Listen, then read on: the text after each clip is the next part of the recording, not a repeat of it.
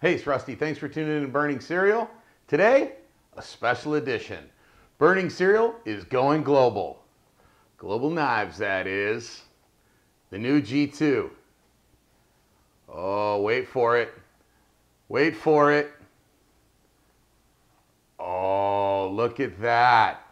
I heard this knife is so sharp, even in the box it can cut you. Let's put it through its paces and see how it does.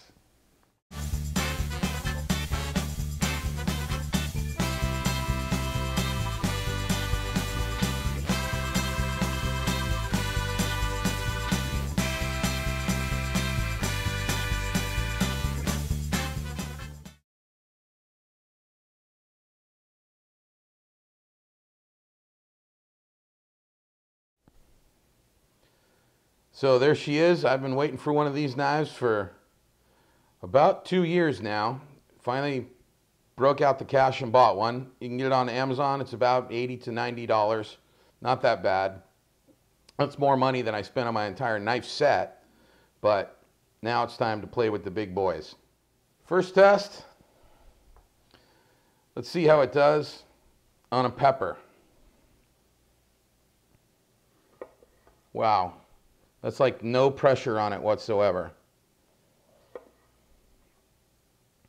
Let's see how thin we can get this.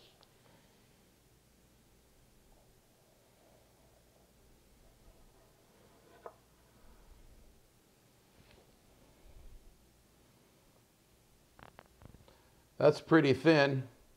You can probably see my fingers through there. That's nice. All right, a little slice up a pepper real nice. Let's see what it'll do to this onion. Wow.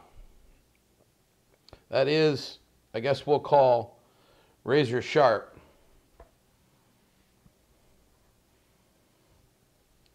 Let's try the dice trick.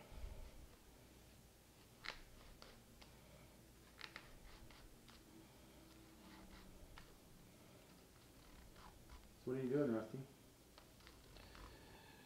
Slicing inwards on the onion and then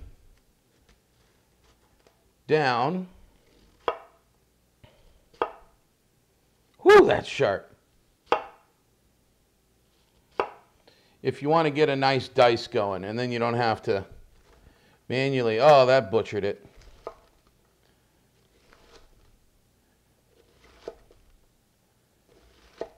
Wow, look at that. This thing is unbelievably sharp. Let's try a carrot.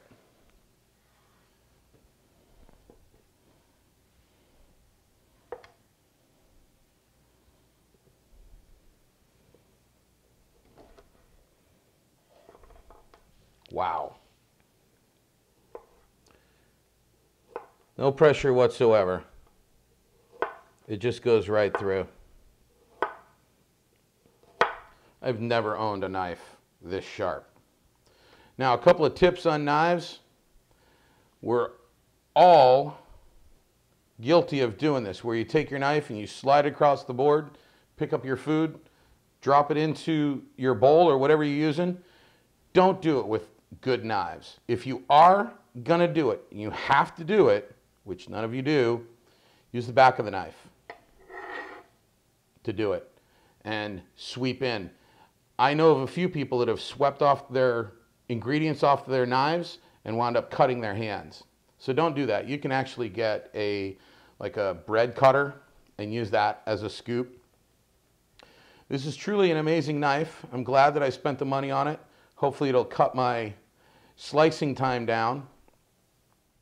So a couple of tips that I can give you. Once you're done using your knife, doesn't matter if it's this kind of knife or just any knife, when you're done with it, don't throw it in the sink and wash it later. Wash it, dry it, put it away. A lot of my steak knives have bent tips because they just get thrown into the sink and they'll sit there banging around in the sink until I hand wash them. Don't do that. Wash it as soon as you're done. The other thing is, if you're actually going to spend money on a knife, spend money on a decent cutting board. Don't use these plastic ones because this will dull that knife a lot faster than it should be.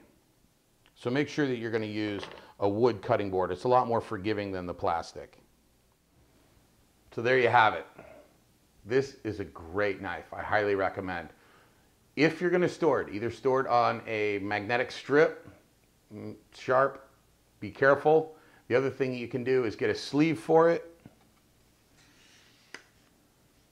Put it in the sleeve. The only problem with that is it's probably going to rub on the heel on your sleeve, which means you're going to have to sharpen it, or just make sure that you don't rub it against this sleeve.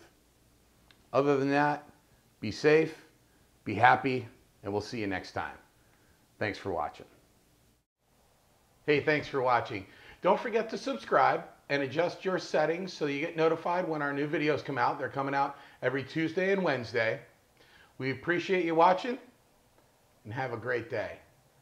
I forgot, Mike wanted me to say a whole bunch of other stuff, but I forgot what it was. So just thanks, share, like, subscribe.